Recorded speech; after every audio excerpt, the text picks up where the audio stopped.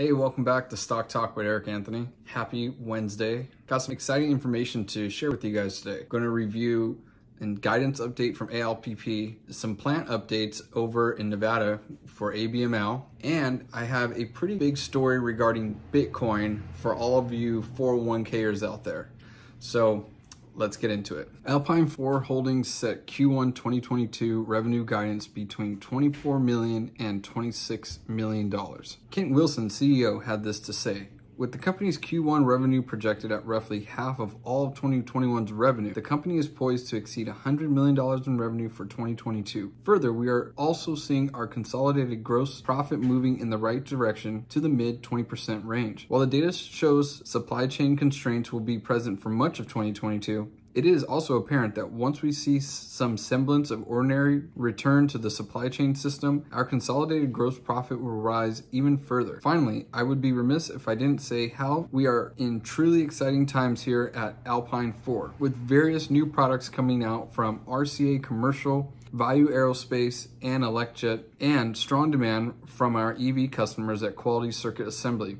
Q1 is just the beginning to touch the surface of what this company will do in 2022. Well, that's pretty exciting to hear regarding what the guidance will look like for Q1. If any of you guys have been following the company for as long as I have, you guys would know that there was a period of time where about 25 million was what the revenue was like for an entire year. So to see that that's what it will be for Q1, couldn't be happier. Another exciting thing that you want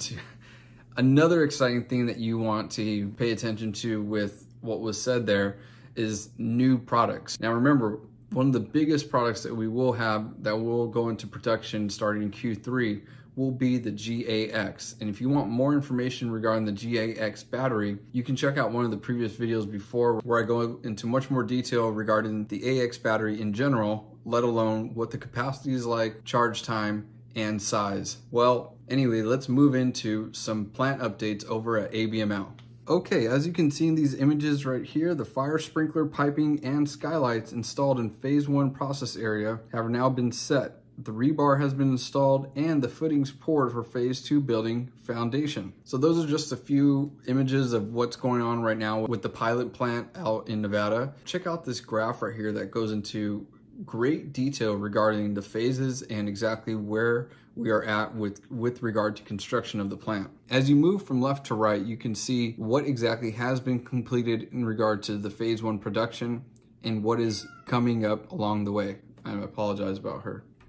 The door's open, you can go in. And what is to come up for later on this month will be some more tilt panels, roofing, and more overhead door installations, to name a few. And if you guys want more information or you guys want to hear more about the specifics with regard to how the pilot plant is coming along and what is actually going on inside and out, please go ahead and follow ABTC Stock on Twitter. He also has a YouTube. I'll put the links below where he does an excellent job of going into the ins and outs of all the manufacturing and construction with regard to the pilot plant. And with those pictures right there, we should be able to see the walls up by the end of June, as long as everything goes according to plan. Well, anyway, that's just a little update on Abml. Now let's hop into one of the bigger stories that came out yesterday regarding Bitcoin and Fidelity. Fidelity Investments unveils a crypto option for 401k plans. The firm announced Tuesday that it will have a product ready in coming months to allow the 401k plan participants to direct a portion of their savings into Bitcoin.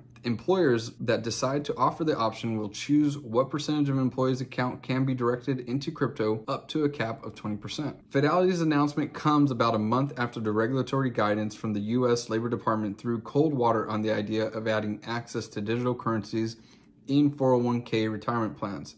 The guidance said that the digital assets are speculative and volatile, and noted that employers offering crypto in their plans should exercise extreme care before they consider adding a cryptocurrency option to a 401k plan's investment menu. Well, there you have it. You will now have an opportunity to have Bitcoin as part of your 401k plan through Fidelity. So I don't know if any of you guys do have a 401k. Let me know in the comments below if this is something that you guys foresee yourself doing in the future. You know, we're really big on Bitcoin, Ethereum, and ADA, but ever since Elon has gone through with the deal over with Twitter, there's a part of me that has actually been a little bit more enticed regarding Dogecoin, as as crazy as that sounds. I know that was a leading meme coin about a year and a half ago, but you know, myself personally, I've actually used Dogecoin to buy some stuff off of Tesla with no issues. And if it can be integrated into the Tesla website, then why can't it be integrated into Twitter in some type of capacity? Now, I know there's a whole lot that needs to be done, and maybe I'm just overthinking it, but if Elon is that tied to Dogecoin and he already has it on the Tesla website, then there is a part of me that envisions it being utilized in a much larger scale if integrated into the Twitter app. And let me know in the comments below if you guys think that sounds crazy, or if any of you guys out there are also Dogecoin holders. Personally, it's in our crypto portfolio, but it's not holding a lot of real estate in that portfolio. But we definitely have increased our position ever since the news, and we will continue to do so on a dollar cost average method. Okay, well, let's hop into the market. As you can see here, yesterday, it was all red. Today was actually a pretty stagnant day, so I'm not going to go through each sector like we typically do, but I do want to discuss big tech specifically. What I have noticed, and I'm wondering if any of you guys have started to notice this as well, but when we were in our last round of earnings, three of the biggest components of earnings that seem to favor the share price for a specific stock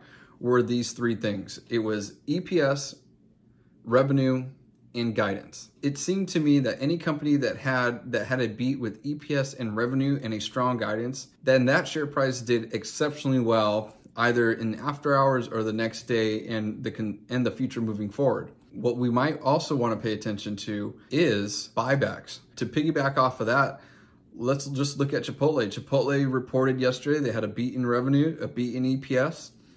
Their margin still went down. And they also announced in their guidance that they'll be opening almost about 250 new restaurants alongside a branch off of their Chipotle, which they said is actually doing much better than expected, especially from a digital standpoint, because a lot of those orders are coming in through the app, and then the customer just drives through, picks up, and goes on their way. Anyway, another thing that stuck out to me regarding Chipotle's guidance, and after the earnings call yesterday, we saw that they have about $300 million put to the side for buybacks. So it made me think, you know, how much institutional ownership does Chipotle have, to the point where that even if you have a loss in margin and your customer satisfaction seems to be down just off of, you know, basic searches, how are you still able to manage to have these beats? And again, the beats in revenue and EPS directly came from the price increases that they've been doing, as well as the changes that they've made to the menu. But one thing that you want to keep in mind is that Chipotle has a 90% institutional ownership. And with the 90% institutional ownership, there's not a lot of shares out to float that's going to change, that's going to move the meter one way or another. So if any of you guys are holding in Chipotle, you guys are probably in a very good place, because they have a lot of money put to the side for a buyback, and it doesn't seem like they're going to be changing course at all, but actually they're going to be increasing their restaurants by about 250 over the next year. That's kind of what they're on track to do. And they will put more focus on their Chipotles, which to me kind of seems like they're going from fast casual into fast food, but that's for another conversation. But either way, the reason I want to bring that up is we're now hearing that other big tech companies, or just big companies that have high institutional ownership, are also falling back on buyback options to help make sure that these stocks and the share price of these stocks maintain the same, or if not, continue to increase over time, including Google, McDonald's, Coca-Cola, Chipotle, like we just mentioned, and Facebook. Today, Facebook had a miss on two of those three main components that we just discussed. And today in the after hours, Facebook is up, at the time of this recording, they're up about 14%. So again, just want to bring that to your guys' attention, because I think this is something that we should all try to pay attention to. Because if you are a shareholder of a company that doesn't have a large institutional ownership, then you definitely want to pay attention to its upcoming guidance, its EPS, its revenue, and probably its margin.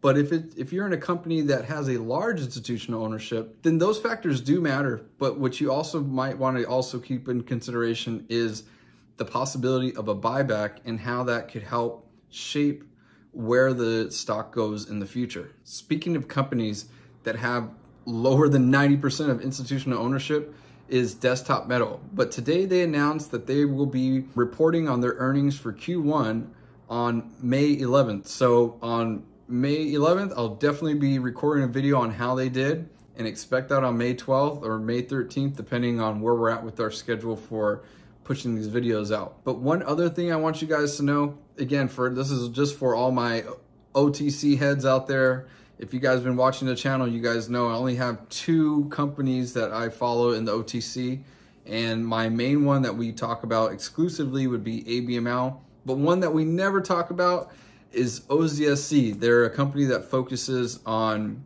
neogrids, and we could probably have a whole video on what ozsc does, OZOP. But today, out of the entire portfolio, they were up about 30%, which was actually insane to see. So for all my ozsc people out there, we finally got some word of an uplist to the OTC QB, and I think this had a big, played a big role in why we saw that price jump. But okay, I know today was a little bit more compact than usual, but like always, thank you so much for checking out Stock Talk with Eric Anthony, and I'll see you mañana.